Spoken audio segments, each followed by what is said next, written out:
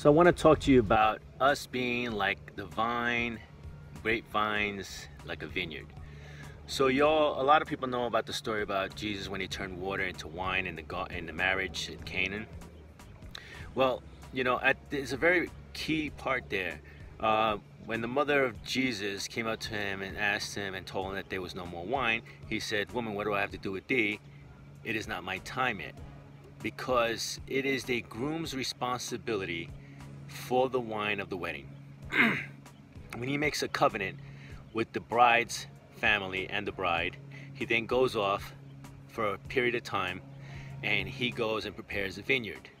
He plants the vineyard, he grows it in the time of harvest.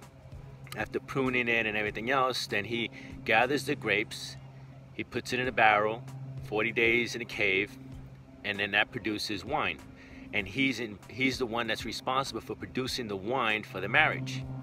So now God has laid in my heart the scripture about Jesus is the vine and God is the pruner, he's the husbandman, and we are the branches that are to produce fruit. Well, the fruit that we're supposed to be producing is the grape.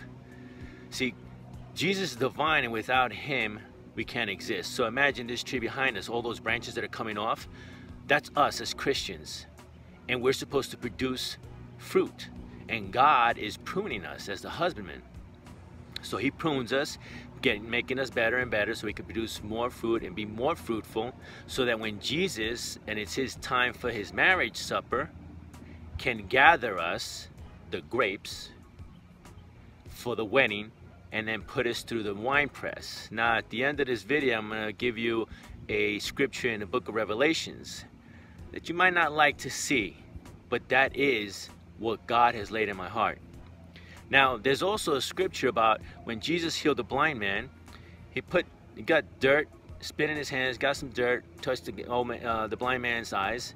The guy opened his eye. Jesus says, "What do you see? Do you see anything?"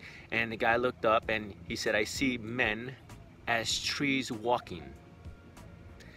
Then Jesus touched him again, his eyes, and it says that the blind man saw men clearly. You see, God revealed that when he looked the first time, he saw men in the spiritual realm as trees walking.